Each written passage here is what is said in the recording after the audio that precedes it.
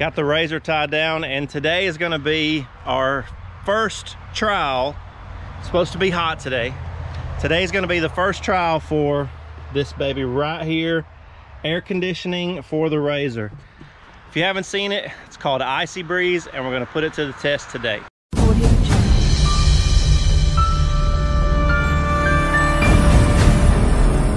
So I already know this thing blows cold air, but what I really want to try out today is how long the ice will stay in the cooler while we're out riding.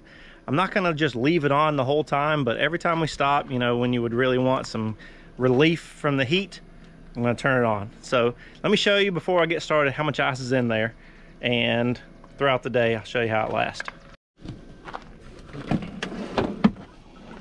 So you can see it's not like completely filled to the brim, but I've also got two 2-liters that I froze. Right now I don't know where to get block ice, so I did it the cheap way. I took 2 old 2-liters, filled them up with water, stuck them in the freezer, and I have 2 frozen 2-liters to put in the bottom along with a bag of ice. So we'll see how long it lasts. I gotta say, right now, just sitting here with the sun beating down on me, this thing feels pretty nice. So already it's the best thing ever. I just got to see how long the ice is going to last, and that's mainly it, because I got it hooked up to the battery on the RZR, like in the cigarette lighter port. So I'm not using the batteries that come with it, but they do offer batteries where you can have, like at a baseball game, an outdoor picnic or something like that, you can still use it. But I didn't get any batteries because I planned on using it in the RZR. I don't know if you can tell exactly how hot it is out here, but my shirt is completely soaked, and the Icybreeze is still actually pretty good. I can tell that there's a lot of ice that's melted, and it's been, I mean, we've probably been out here like 2 or 3 hours, so a lot of the ice is melted, but the blocks, the 2-liters that I put in there, still have some ice, and the water's still really cold. So I'm going to be curious to see exactly how long it's still cold with the air that's blowing out of it. But I'll show you how much ice is still in there. A little on a hill. There's still a good bit of ice in there, slushing around. All right, let me turn this truck beeping off. Get a good, make sure y'all can see this. So we've rode most of the day. We probably were out here in the blistering heat for, I'm gonna say it was right at 4 hours. You can see I'm pretty hot just from riding, but let me show you how much ice is left in the Icybreeze.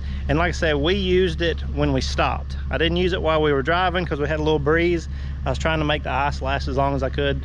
Let me show you how much is left, or what's left in the cooler. All right, so the water's still icy cold, but you can see there's very little ice in my 2-liters. That's probably half melted, but I mean the water's still like icy cold. It's just I don't know how much longer it would last like this and still be cold. So far first test, I got a good 4 hours. I would say I'd at least get another 1 or 2 hours out of cold air from the Icybreeze on the first test. Again, that was sitting in the back seat of my RZR, so it stayed in the shade. It wasn't like out in the blistering heat all day. This thing worked a lot better than I really anticipated.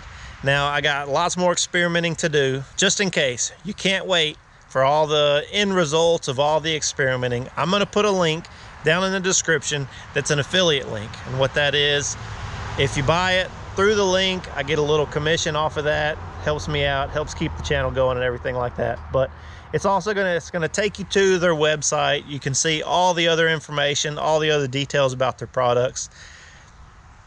We'll see what happens. Like I said, I'm gonna experiment. I think I can fine tune this thing with a little bit of here and there tweaks to the RZR and to the cooler to make it last longer, to make it something that's gonna be really good for some summertime trail riding. So hope to see you out on the trails. Stay tuned for more updates.